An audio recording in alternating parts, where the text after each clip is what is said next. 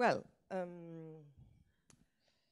as I said before, I've been asked to, you have been two very inspiring people telling, great things. I mean, providing us in the future. I'm going to bring you back even more to what we try to do in France.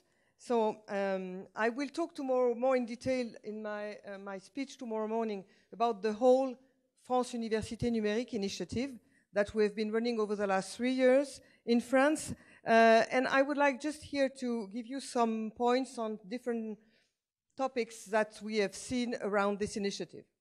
I'm not... Okay, doesn't seem to work. Okay, I'm not going to go back to, well, we know about the world, all the technologies that we live with, all the technologies that the students live with, all the technologies that they expect us to use in the classroom, to use in their learning experience, because they want the gap between their today's life and their learning life to be as short as possible. I mean, okay. So I'm not going to say more about that. Because we had very good talk on that before. So of course the students, they want these technologies to be part of their learning and part of their process of studying. I believe that there are two issues, at least in France, that are very important. More and more students have to work to pay for their studies. And because they have to work to pay for their studies, coming on campus and being there when they are on campus is more and more difficult. We all know of students who have an 8 o'clock class in the morning, then they will be there, but because they have been working at night, they are not really there. They do not really engage in the course, and they have been sitting, but they haven't learned anything. So if they do have means to go back to this course, means to look at it when they are free, means to stay in bed because they are too tired, but they know they will be able to take the lecture later on. We know that this is going to be very helpful. So we do understand that using digital technologies in class is obviously very important. And of course, there is all these issues about the fact that we have to focus on lifelong learners. And more and more people in companies, they have to come back, of course, to take courses, to train for new competencies that they don't have.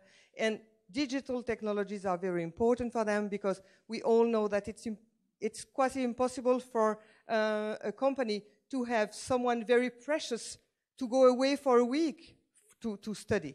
So if we can combine online learning and on-site learning for what is important, then of course for companies, for the workers, it's going to be another very important facilitation. On the professor side, I'm not going to come back. We know that practicing digital pedagogy is time-consuming. They don't know how to do it. There is a big change for a professor when he goes to digital technology and digital, all of you who have been teaching over the last 20 years, it has been a very private and individual work. You would prepare your course wherever you wanted. If you want to use digital technology to provide really a very good digital pedagogy, then you have to work collectively. And we have had a couple of professors coming in, sharing this experience in our seminars that we do organize from time to time, saying that this has been a huge change in their practice. Because, I remember one professor who came to share his experience, and he said, before I did this first MOOC, I always thought that I was the only person that counted besides God in my class. And it just had it, as I don't believe in God, I've always been the only person that counted in that class. And then my university asked me to create a MOOC. And I jumped in this without knowing what would happen to me. And he told to the whole audience that he would never have been able to do it without all those people who helped him to do it. With all these instructional designers, all the people who manage the project, all the people who do the videos, all these guys who are behind the camera and who ask and are willing to stay 4 hours for a 10-minute video at the end. I mean, this is really a huge change for the teachers. I'm not going to go back to incentive, of course. And on the side of institution, of course, there are important issues as well. Going on MOOCs, doing very, very visible digital contents and digital courses is, of course, a matter of visibility or attractiveness. We already had great discussion this morning about the fact that it doesn't work if there isn't a very, very strong policy, and if the president or whoever is running the university is not willing to how shall I say that in English? I mean, to make sure that it works and to put money in it and to put people in it and to do it on the long term, which is also something of an issue. So this is the picture of the Fun platform. What we have learned over the last couple of small couple of years on the platform, looking at students taking MOOCs and looking at teachers taking MOOCs. What is very interesting is that when you ask a student who has a professor in class and who is taking the MOOC of this professor, all these students, they will say, I'd rather prefer to take this lecture in the MOOC than in the classroom. It doesn't mean that the MOOC is the only activity for the student, because of course he still goes on campus and he still have activities with the professor, and it's a way to really encourage flipped classroom. But what is really very clear is that the student, the on-campus students who are taking MOOCs with their own professors, they rather prefer the MOOC than the professor. And what is also very interesting is that all the professors who have been doing MOOCs, they all say to the audience when we ask them, what have you learned, is that they have improved their teaching and they don't teach the same way they used to teach before. I remember a professor of epidemiology who told us a couple of months ago in our seminar that when he was ready to do the MOOC, he had a very good first introductory course on the master level. And he had that many a huge amount of slides. And he came to the supporting team saying, look, I have my slides. Where is the camera? I'm going to start shooting. And then, of course, it doesn't happen like that. And they started to ask him to work very hard to think about the course, to recreate the course, to be efficient for such an audience. And such an audience, as Jeff said, is you have to have short videos, you have to go straight to the point, you have to mix videos and exercises and activities and peer-to-peer activities and so on and so forth. So what he said is that the year after that, he had to take this on-campus class again, his epidemiology course. And he has this many number of slides. And because he did the MOOC, then he spent quite a few weeks during the summer to review these slides. And he realized that he could say the same thing by a much less number of slides. So he came back to the class with less slides doing and teaching the same thing. And what's very interesting is that a year later, the third year, then he said that it doesn't need that much hour that he used to need to teach. So I really think that, in what's going on about creating these very innovative courses, even though we may discuss about how innovative they are, but for the teachers, this is really an innovation to think about the way he teach and to teach differently. There is really a big impact. And of course, what we have seen on Fun around this initiative is that institutions are willing to develop more fully online curricula, but what is really not more important, but also quite important is that universities are starting to realize that they could use those courses and really practice more flipped classroom, blended learning. And in France, where we are used to have, these main lecture halls and then this is really a big change in the practices. I'm going to talk about a couple of initiatives that we have having in France over the last 3 years, not only on the France Université Numérique MOOC platform. We have launched a couple of, well, we launched 3 years ago, and it has been renewed last year, a portal which is really for higher education institution in France. So it's really the place where you will have all the information on not only MOOCs, but on what are the serious game initiatives that there are in France, what are the online curricula that you can have in France, what are the various initiatives that there is in one university or another university. And on this side, there is also an engine, a search engine that can go on 300 open education resources that have been created over the last, let's say, 10 years in France. So this is something that is quite important, and where we have a long tradition of supporting open education resources in France, and they are accessible from this national portal through a search engine.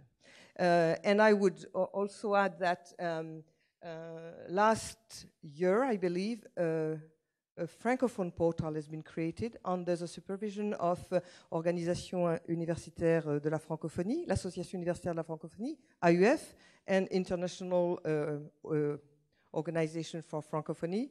And they use the same sort of engine, and all these resources are also available on this portal, including, of course, all the other French resources, either from Quebec or from Europe or other places, especially in Africa and the world.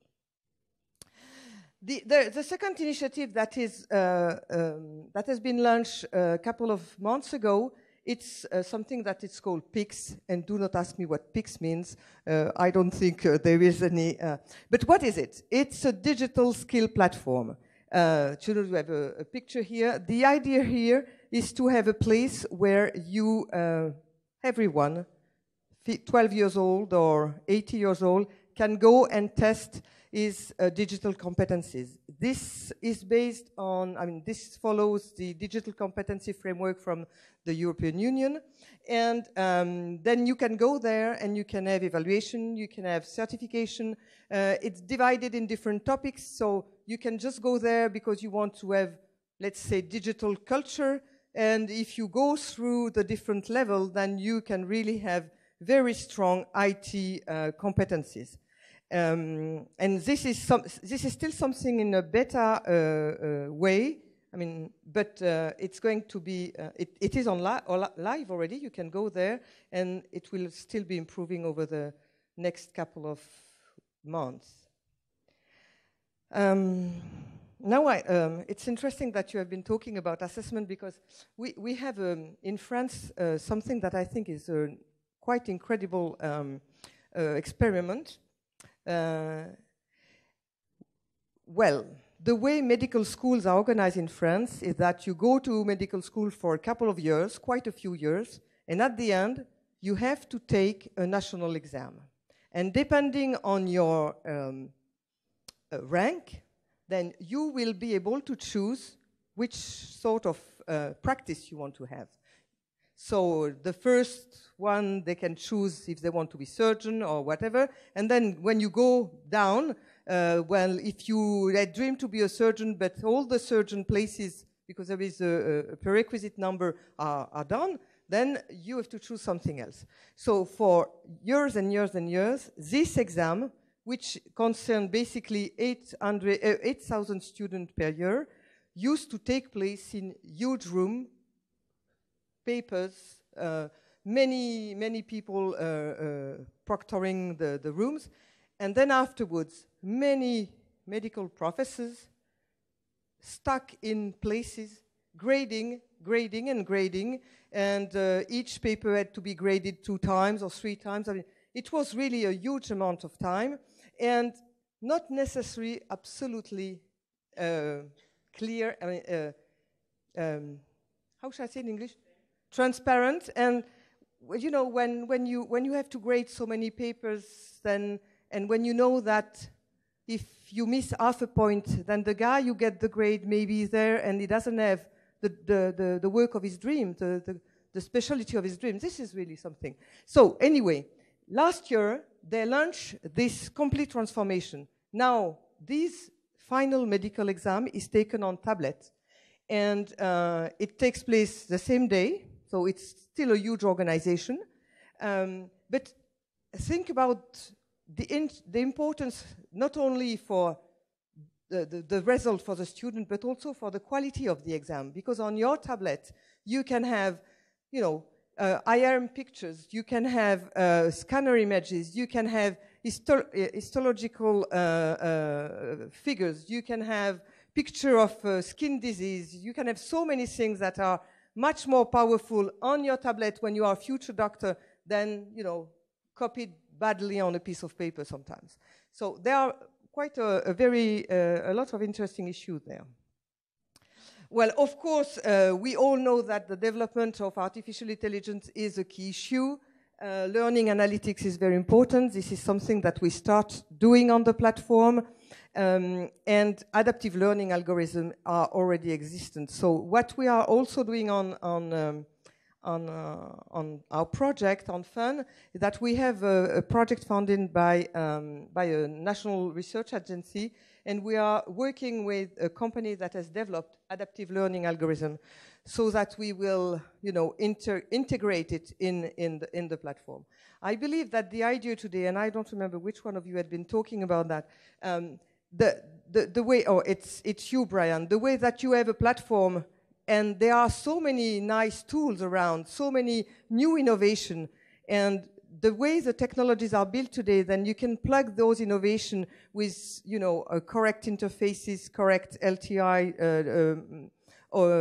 tools that facilitate and really helps to provide a much better learner experience without re-innovating everything from scratch. So I really think that this is very important. And of course, the issue is personal learning.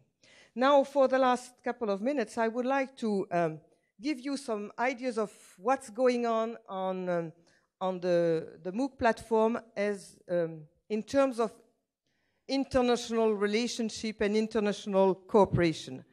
You know that we are French, and the French language is something that is quite an impact in the world, and we do believe that Francophone courses, French courses, have an impact on the Francophone world. So, of course, we all know that if you look at Africa and the Francophone countries of Africa, they have a terrible challenge in terms of education, growing number of students, lack of teachers, lack of buildings to put those teachers in, overcrowded campuses, even though they may have lots of money to create campuses, that by the time they are created, they don't have enough trained teachers to teach the students. So obviously, the only key for them is to go to digital pedagogy and to build their own online courses, or to reuse online courses that has been created, for example, on the FUN platform, most of them being in Creative Commons. They have no problem to reuse them. I want to, just to show you, to give you an example, to show you the impact of what a MOOC can have. Well, the picture here shows a project that has been running in Rabat University in Morocco. There are 80,000 students in Morocco, and Introduction to Accounting is a course that is given in many fields, many first-year programs. And so what they did 2 years ago was to create a MOOC on accounting. One of the professors decided, okay, I'm going to do a MOOC. And what's very interesting is that this year, the year they did it, some of the students kept taking the regular course, that is to say the campus course, with a teacher face-to-face, and other students were required to take the online course. At the end of the year, guess what were the numbers? There were twice as many students that succeed in the MOOC than on regular campus class. So I really think that this is a very interesting figure. What you talk, when I talked to the professors who did this course, they also said that there is a positive impact on it, is that all the students who had been taking this online course, the teachers realized that they have improved their French. And this is, as you may know, a quite important issue in Morocco or in other Francophone countries in Africa, because students tend to arrive at university without mastering French, and in Morocco, French is the language at university. So this is a collateral effect, which is very beneficial, that when you give to the students the opportunity to take online courses, they can also improve not only the material of the class, but the language. The other thing that I think is very interesting is the fact that we have MOOCs on fun. Some of these MOOCs are interesting for Francophone countries, and there are cooperation to reuse these courses. The example here is an entrepreneurial MOOC. The title of the MOOC is You Wish to an Entrepreneur, something like that. So this course is now taught as a MOOC in the program of 4 PhD programs in 4 Moroccan universities. They have decided in their PhD program that this MOOC was a compulsory class for the future for the PhD student to take during the course of their PhD. And of course, what's interesting here is that you are not going to teach exactly the same way entrepreneurship in France that you will do in Morocco. So all the questions are, how do you adapt, how to contextualize a MOOC to feel the issues of the specific issues. And I don't go back to the importance of Creative Commons on that, of course. We have quite a few examples of international cooperation. There is something very interesting about MOOCs, that you can put people together from far away and they can build the course together. The first example is a MOOC on hydrology, where you have teams from France, from Belgium, from Vietnam, from Colombia. And of course you can understand that if on such a course you have examples coming from these different countries, then you have practical cases that really give even more material to the course. So this is really something that is very interesting. There is another subject that is quite interesting. The impact of these courses in Francophone countries in terms of continuous education. I'm giving you an example here of courses in public health. This place here, the Centre Virchow-Villermé, it's an organization that is created between a Parisian university, Faculty of Medicine, and Berlin University, La Charité à Berlin. So it's a center on public health, and they have decided that they are not going only to do research, but they are also going to do teaching, but not primary teaching, continuous education teaching. And they have produced several MOOCs. This one here is on respiratory syndrome, you know, this huge epidemic that was running in 2013. The other one is dealing with chikungunya, which is also a disease that has been very high in the records around 2010-13. And why I'm telling you here is that, of course, these 2 MOOCs has been quite successful, but they have mainly been successful at the international level. And lots of, people working in the medical fields, nurses or doctors, have been following this MOOC because they really provided very important information for them. One other interesting outcome of doing MOOCs is the way you can obviously encourage student mobility, which is not something new, of course. But what I feel it's interesting is that on this epidemiology course, 2 months after it was done, the number of applications to the master program was twice as high as it used to be the previous year, which everyone could, of course, imagine.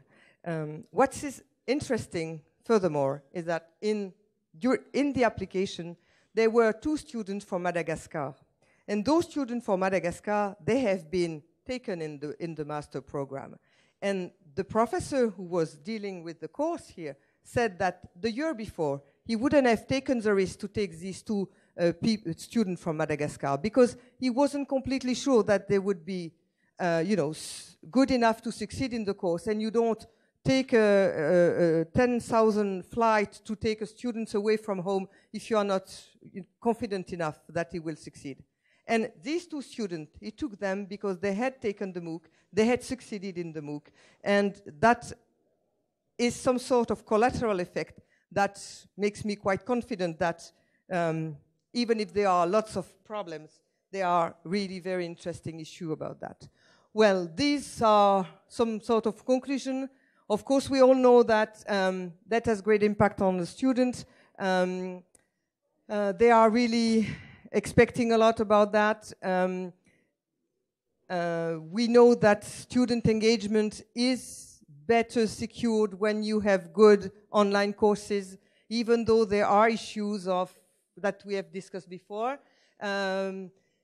It had been said this morning, but of course, the challenge is for the professor, it's for the institution, it's for the government, it's for the EU, if we go even farther. It's, in my opinion, and in the opinion of most of you, I believe, a chance for developing country, an opportunity for our university to reinforce cooperation with developing countries. We are used to have research cooperation with developing countries. There is a way here to go further and have teaching cooperation with developing countries, and I really think that this is absolutely important. I'm not going to go back to the first words and the first slide that Brian said about what's happening in the world, so education is really a key issue, and of course open education is definitely an important issue. Thank you.